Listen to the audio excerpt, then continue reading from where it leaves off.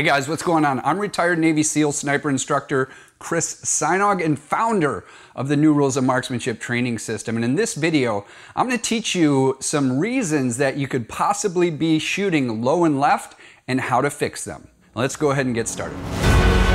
Joining me now is retired Navy SEAL Sniper Chris Sajnog.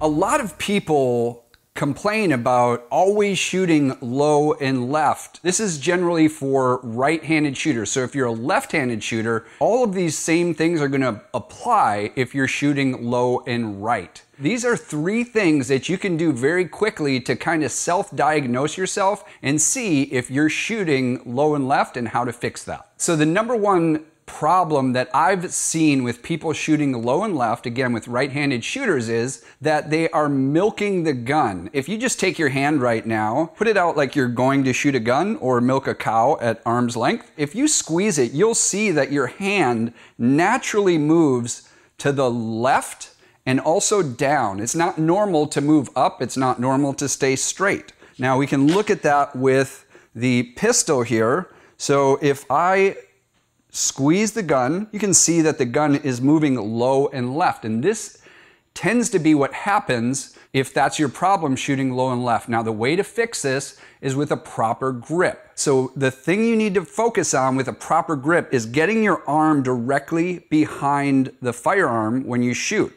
Because what most people tend to do is they will draw their pistol with their elbow out, or they'll just grab it like this. In this position, when I squeeze, the gun is actually going to move to the other side because that's how I'm gripping the gun. Now, if I'm too far over to the other side, the gun's going to naturally want to go to where I'm gripping the gun there. But if I make sure that my arm is directly behind the gun and I squeeze as hard as I can now with a perfect grip, you can see it shaking, which isn't good because I'm squeezing too hard, but it's not moving to the left or right. So that's one of the ways to fix it. So the second way that I've seen people shoot low and left is they're actually pushing the trigger with their trigger finger. Again, this is going to be fixed with a proper grip. When you have that set properly, your finger is going to naturally land on the face of the trigger where is right for you. So don't put your finger where somebody else tells you to put it. Start off with a proper grip, and then your trigger finger is going to land on the face of the trigger. If I keep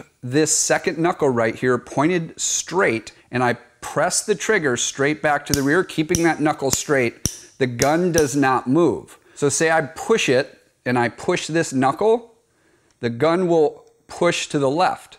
Okay. Also, I could be pulling it to the right, like that.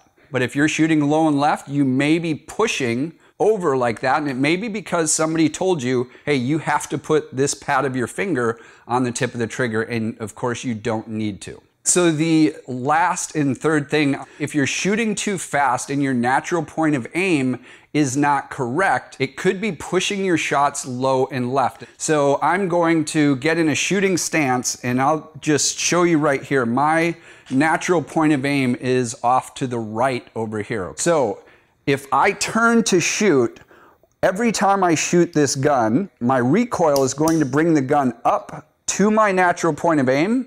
And then I'm going to have to use muscle to push it back, and look where it goes low and left. So that's going to happen every time I shoot, and the faster I shoot, I'm going to keep throwing those shots low and left. So the cure for this is to make sure that your hips are pointed directly at your target and that your natural point of aim is correct. And that way your recoil is going to be straight up and straight down. So those are three things that could cure your problem if you're shooting low and left. So try those out, and remember this, only you can diagnose this problem because there's so many things that go into shooting that somebody watching you can't tell what you're doing. But if you are practicing properly and you're being present when you're training, you'll be able to tell what you're doing wrong and you'll be able to fix it. So that's it for this video. I hope it's helped you out, and until next time, keep paving your path to perfection. Hey, I really hope you enjoyed watching that video, and if you did, I put together my top 3 videos for learning to shoot at home, and I want to give those to you absolutely free.